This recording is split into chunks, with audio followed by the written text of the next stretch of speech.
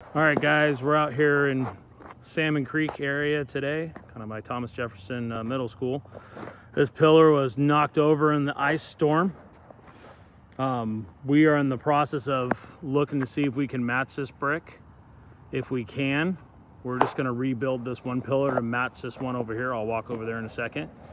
If we cannot find a match, we're going to find something extremely close that'll match the house, but then end up rebuilding both pillars. In that process, the lights currently don't work.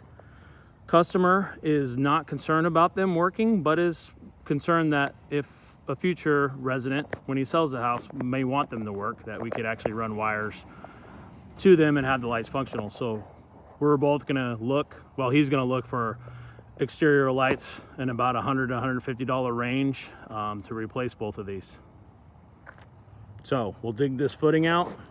As you can see, there was conduit here. We don't know where that leads or if there's any wires in there, so not really much we can do as far as getting that, but we can make some sort of access inside, so for future wiring. Dig up this footing, re-pour it, and rebuild this pillar with, obviously, to make it way more sturdier than it is. So we'll have to put in rebar and concrete, make it sturdy, so when somebody comes whipping around this corner,